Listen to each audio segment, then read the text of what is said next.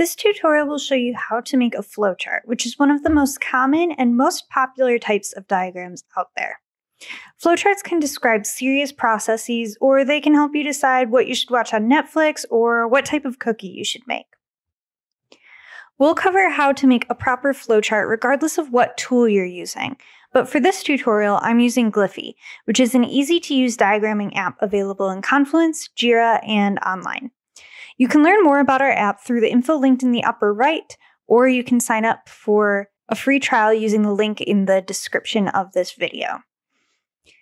In Gliffy, I'm going to go to File, New, and this will launch the editor. From here, I'm going to do Create a New Diagram and select Flowchart. This preloads the shapes you'll need to make a flowchart in this left shape panel here. For our example, let's diagram a user's steps as if they're ordering something from a website. If you have an e-commerce site, this could help you understand what your users see and experience, or document what pages they're interacting with while they shop with you. So we'll start with an oval shape, which is the standard flowchart shape for the beginning and the end of your flowchart. And we'll say online shopping, which starts this process. Now, the next step in the online shopping process would be finding an item you want to buy. So I'm going to drag out a rectangle, which is a process step, and type to give it a label, add item to cart. I want to draw an arrow between these two, so I can use that using the connector tool here in the toolbar up here. When you hover and see green, it means it's linking that connector to the shape. So I will drag and drop a connector just like that. And then I can click here to edit the endpoint and make it an arrow to show that direction. However, I've treated this connector will act as a default until I make changes later. So I know I have my arrows set up for the rest of our flowchart for now. All right, so once the user has added an item to their cart, they might be ready to check out. This means we should draw a decision diamond shape. And you can see what these shapes are called up here by hovering over them. So here is our decision shape, and we will say done shopping. All I'm doing is typing to give the shapes these titles, and I'll draw in my connector. And if the user is done shopping, then we'll ask them if they have an account to log in. That'll be another yes or no decision. So I can draw that connector line and type to label it yes. Now, if they're not done shopping, then they are going to keep browsing for more items. So I will say browse other items with this process step here, and I'll drag an arrow from my done shopping to browse other items and type to label this arrow no. I don't love where that text is placed, so I can click and drag it along the line, and I'll put it right there. All right, and then I'm going to draw one more connection here to capture that loop. All right, so back to the next step in our flowchart, have an account. This is another yes or no decision. They either have an account or they don't. If they do have an account, we're going to ask them to enter their login credentials. And I'll draw an arrow again, type to label this one yes. If they don't have an account, we're going to ask them to create a new one. And I'll drag the arrow and say no. Great. All right, let's take a moment and assume that they don't have an account yet. We're going to ask them to enter their shipping information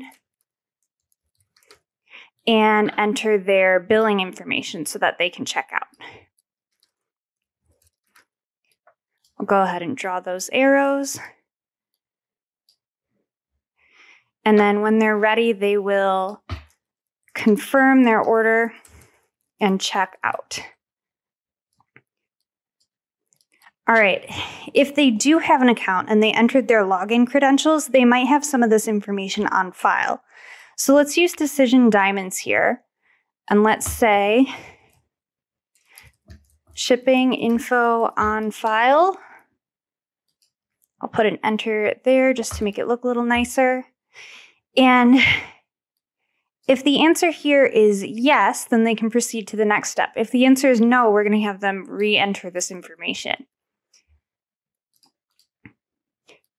Next step would be billing info on file. And they'll go here if the answer is yes. If the answer is no, they'll jump back down to here. Awesome. And then if they answer yes to this one, then they can also confirm their order and checkout. So I'm going to drag this up here. We'll do one more arrow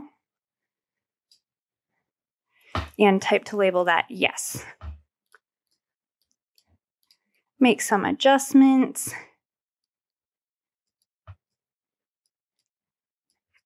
Awesome. And then once they've confirmed their order, they are done. So we'll add in this start and end oval shape, and we'll say, wait impatiently. That's how I always wait for my online orders. All right, so let's take a step back and look at this flowchart. I'm going to zoom out. That is a pretty nice looking flowchart. I'm going to nudge this down a little bit though, because I want to add just a little bit more information. So say you're really focused on the customer mindset here. And so you want to break this out into phases. What I'm going to do is I'm going to use this rectangle tool to just draw in a rectangle. And I'll use this toolbar option up here to send it to back. You can also hit Command B, and that'll bump it to the back. And I'm going to call this browsing the site. So this is what the consumer sees as browsing the site. I'm going to move the text up to the top of the box so it's out of the way. And I'm going to restyle this box a little bit too. I'm going to remove its stroke. I think that looks cleaner, and give it a nice light yellow color. I should probably make that text a bit bigger as well. Great. Okay, so this is the part that we call browsing the site for the customer. Now I'm going to look at the next phase as well, and to do that I'm going to hit Option or Alt and drag out a copy of this shape to work with. Same thing as the last time, I'm going to hit Send to Back to send it to the back, and I'm going to adjust it to include this step. And let's call this one Checkout, because that's what the customer is experiencing at this point. And I'm going to change this color to be light orange.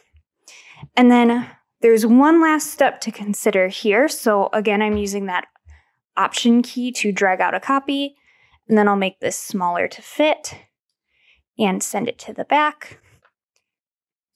And this is the order fulfillment step. And I'll make this one light pink. I think this is a pretty good looking flowchart. Gliffy is packed with more powerful features like the ability to add links to your diagrams. So be sure to give it a try when you want to make your own flowchart, and check out our other video tutorials. You will be a pro in no time.